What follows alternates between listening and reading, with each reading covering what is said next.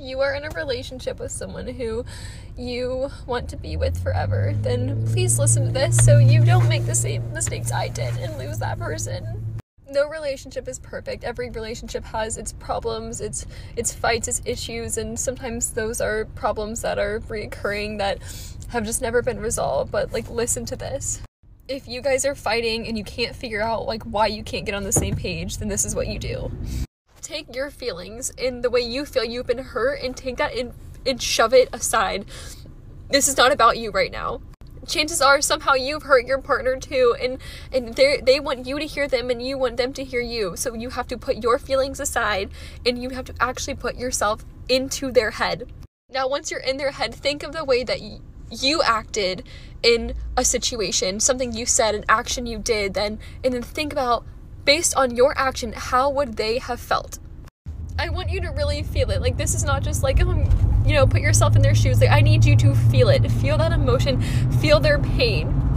And if you both do that, then you can finally get in a place where you understand each other's pain and you can make up. You can forgive and you can let go. Because if you cannot do this, those reoccurring issues will keep coming and they will never get resolved, and the anxiety and stress will build and build and build until there's nothing left to give for either of you. Don't let these stupid fights make you lose the thing that you love the most in the world. It's not worth it, I promise. Put your feelings aside, empathize with your partner, and just love them. Literally just love them. Like, please stop fucking fighting and just love each other. Probably the best relationship advice you're gonna get today. Picking up the phone or texting them back and saying, hey, I'm not ignoring you. I just don't have the energy to talk right now. It's much more healthy for relationships than just ignoring their messages or calls. Keep that in mind. Here's the simplest dating advice you'll ever need in your life, but most of you won't listen because you guys like to argue and complain about stupid shit that is very easy to understand. That person that has inconsistent communication with you just doesn't like you that much. That person that ghosted you isn't a bad person. They just became uninterested or found someone else. Move on, find someone else to text you. If your partner cheated on you, leave them. And if you don't leave them, which most of you won't because most of you lack standards and self-respect, shut up about it, stop hanging it over their head, and learn how to work through it together. Or else, move on.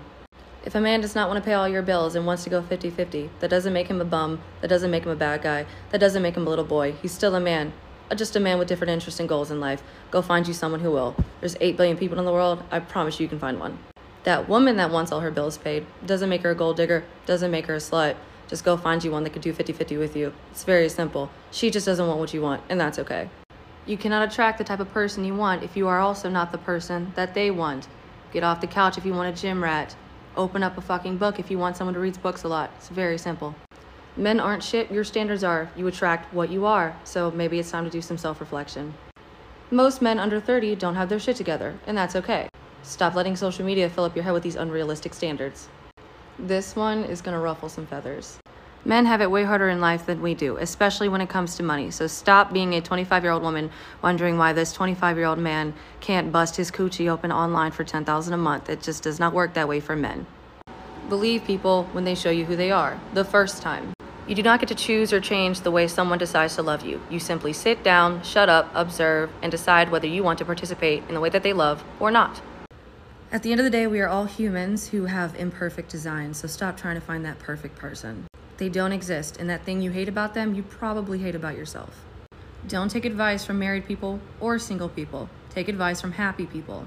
But even that's hard to find sometimes because most people lie to themselves about what actually makes them happy. Stop coming into relationships with a lacking mindset. You have a hard time finding the end-all be-all person because you yourself are not the end-all be-all person. So do some self-work, shut up, get off the internet, and stop fucking complaining. This is a healthy relationship checkpoint, which means I'm about to ask you a question. And if you've never talked about that question with your partner, you need to stop what you're doing and send it to them, because every question that I ask in this series is absolutely essential if you want your relation to last and be healthy. I personally promise that some of these conversations might be relationship saving at some point. What area or part of your relationship can you foresee becoming a potential problem in the future, especially if you don't start to work on it now? So many relationships wait until something is explosive until they address it it and start working on it. And that's why they broke up. Don't be one of those couples. All right, what are 3 signs that your relationship is worth fighting for? My name's Christina. I am a certified relationship coach. And if you are going through a hard chapter or a hard moment in your relationship and you're debating, do I leave? Do I stay? What do I do? Do I keep putting in the work? I have no idea. Maybe this can help you figure it out. My number 1 that your relationship is worth fighting for is that you can be vulnerable with your partner. It is so rare that we find someone that we build a connection with that we can let our walls down, right? It's scary to let our walls down. Trust me, I know. I used to be in a toxic, abusive relationship, and y'all, I kept those walls up thick. It was really hard for my husband to knock those walls down. But the minute that I started realizing, like, okay, I can be myself around this person, I can be vulnerable around him, he sees me, my true colors, all of the good, the bad, the quirks, the weird things, and he still accepts me for my true authentic self, lets that wall chip down a little bit. And if you feel like you can be your true self with someone, it's a rare thing to find. So if you can be vulnerable and you've let your walls down with someone, it could be worth fighting for. Secondly, you realize that relationships take more than just love, and you want to put in the work that relationships, and healthy relationships especially, require from you. They require you to learn healthy, open, and honest communication. They require you to, yes, heal from your past and let go of past mistakes that have been made. They require you to forgive and, not forget, but forgive and be able to move forward. And they require you to step out of your comfort zone sometimes. Sometimes we also have to compromise. Maybe we have to find ways to meet in the middle and we don't always get our way. So they require a lot of work from us. And if you still are being like, I have more effort and more drive in me to put in that work, that's a sign that it's worth fighting for. And lastly, if you both understand that we're all human, love and relationships are capable of lasting. And humans fail, humans stumble, and humans make mistakes along the way. No one is perfect and no relationship is perfect. So you want to lower your expectations to the reality of the situation. And if you have a partner that is willing to take accountability and work through the things that you both know aren't working, that's worth fighting for.